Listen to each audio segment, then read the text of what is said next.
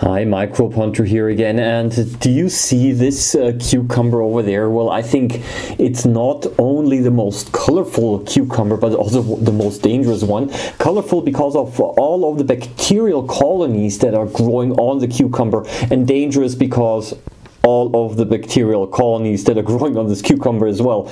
Because this cucumber is so rotten that I think it would be a real health hazard if I were to eat it, but it's good enough for me to put it under the microscope, and I will show you bacteria today, a lot of bacteria, thousands of them. So let's get started.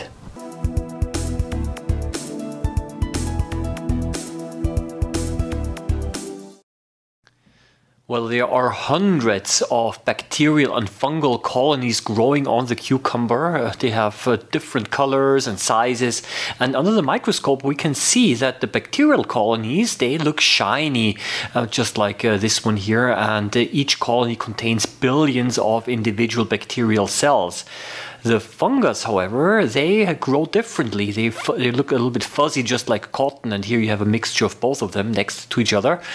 And you can also see that the bacterial colonies, they come in different colors and also consistencies here. And I used to grow them also in the lab many years ago. And I found this one picture here of me holding one of these petri dishes, and as a matter of fact I was doing a genetic study. It must have been back in 1994 or 1995 when I took this picture. Yes, well, normally you grow bacteria in petri dishes, and I'm going to show you now how I used to make them.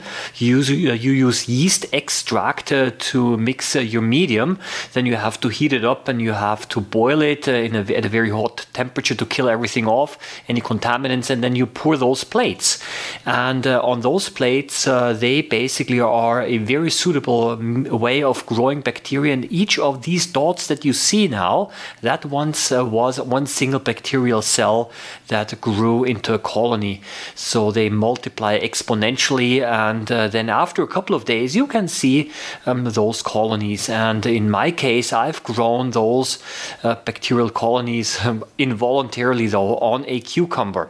So, and what I want to do now is I want to take off a bacterial colony to look under the microscope, and in order to do that I have to disinfect my inoculating loop with a flame, and after it cooled down I'm picking up one bacterial colony and I'm suspending it in a drop of water on my microscope slide.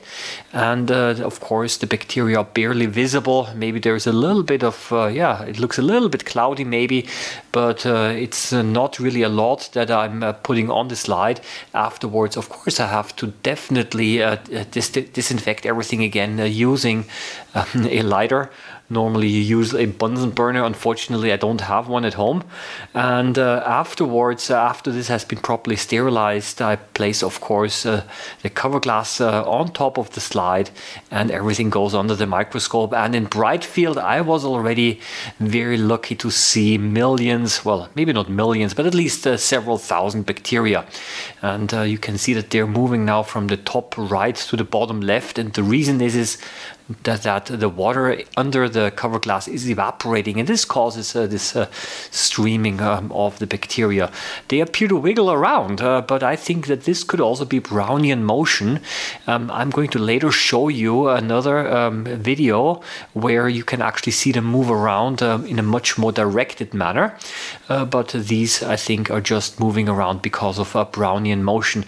And of course I've collected a few more colonies from the cucumber and also observed them. But then I decided I have to change microscopes, because I wanted to observe the bacteria now using phase contrast microscopy, because the bacteria are much more easily visible. And now here we go, look at this, how they're whizzing around here. These are now motile bacteria, and it's clear now that they have a very strong directional movement. Now, phase contrast microscopes are generally a little bit expensive, but they do have the advantage that you're able to see transparent specimens just like bacteria a little bit better, and therefore they are quite often used in bacteriology if you want to see a bacteria. However, I think it is not absolutely necessary to have a phase contrast microscope, but it's nice to have one in any case. Yeah, and you can see here hundreds and thousands of bacteria. Now I'm rotating the camera just to give it a little special effects. Looks kind of nice to see so many cells moving around. I have to admit one thing, that bacteria still are not really the most interesting type of specimen to observe using a microscope. And in many cases they're quite difficult to see actually, because they're so small and transparent. Now look on the left side, do you see this moving? This is a gigantic air bubble which is now moving towards the right because the water under the slide is evaporating. This is now in real time, and this also causes the bacteria to stream around a little bit. And of course one of the things that I also want to mention is that if you're interested in microscopy, then I would like to recommend that you visit my Amazon microscopy shop. I put a link below, and then you can also start amateur microscopy if you're interested. And now a little bit of time lapse again. And at the end, of course, everything has to go into the trash, into the compost. Well, that's it. Again, watch the food and the vegetables that you keep in your refrigerator, that you do not also unknowingly grow bacteria on your vegetables. As a matter of fact, these are unknown bacteria that I'm growing there. I do not have to automatically assume that they're harmful, but you don't know what you're growing. So in this case, don't touch rotten vegetables, and certainly don't contact them with if you have a wound on your finger or anything, and certainly don't eat them. It would be horribly disgusting anyway. Well, I wish you a nice day. Happy microbe hunting as always, and see you around next time again. Bye bye.